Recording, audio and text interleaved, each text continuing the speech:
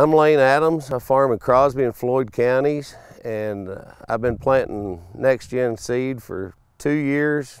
I'm happy with it. This is our 3rd year with it. We've had one of our best years last year. The year before was a good year for us, so we decided not to change anything up. We're planting all 45-45, irrigated dry land.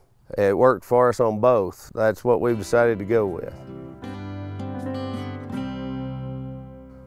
Well, the reason I keep using it is it hadn't missed. And right now, I don't think you go out on a limb and try something experimental. You go with something that's got some history behind it. And I like the fact that the seed's grown and tested here in West Texas instead of off somewhere else. We've had real good success with it.